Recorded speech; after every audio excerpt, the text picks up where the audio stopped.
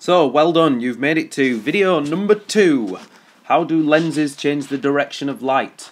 In the last video we looked at refraction. Lenses are pieces of glass, transparent plastic, or even organic materials like the lens in your eye. And they are shaped to control the way light travels through them by using refraction. We're going to learn about that now. The first lens in question is a concave lens. My writing's so terrible, I think I'll drag the word down so you can see it. That way you won't have to cope with my terrible handwriting. When light travels through a concave lens, it does so like this.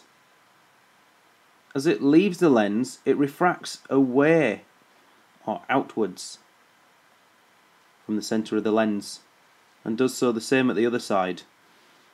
Incidentally, the light going through the centre, the very centre of the lens, carries on in a straight line. Notice that a concave lens is thinner in the middle than it is at the edges. This process of light scattering when it goes through a concave lens is called divergence, and that's how it's spelled. Actually, the lens in your eye is not that shape. It's this shape. We call this a convex lens. So it's fatter in the middle than it is at the edges. So how does light refract as it goes through a convex lens? Let's have a look. As it gets to the edge, it refracts towards the centre or the normal line. This creates a focal point or a focus.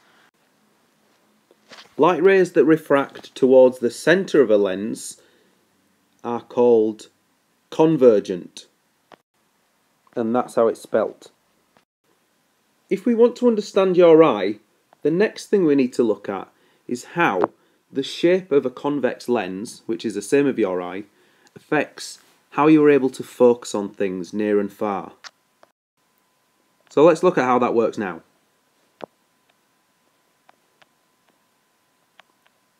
Okay, so here's a converging lens. It's causing the light rays going through it to focus on a particular point behind it. This is the focus. The length behind the lens at where the light rays are focused is called the focal length. We can see that distance at the bottom.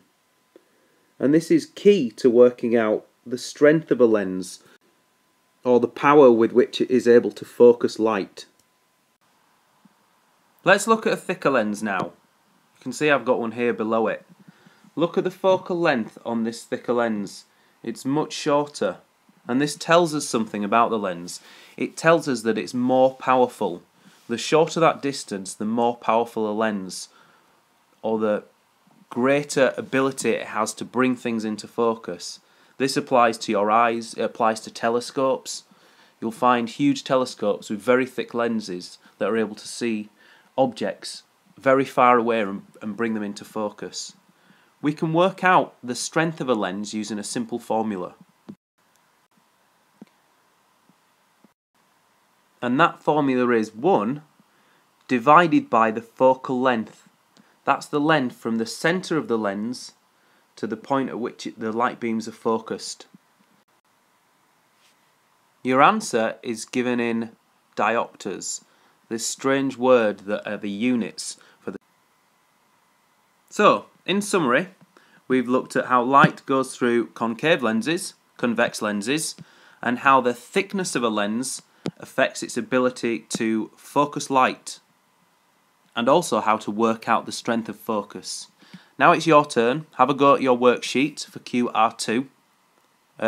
Use the help sheet only if you really need it, and have your calculator ready because you may be asked to work out the strength of a converging lens.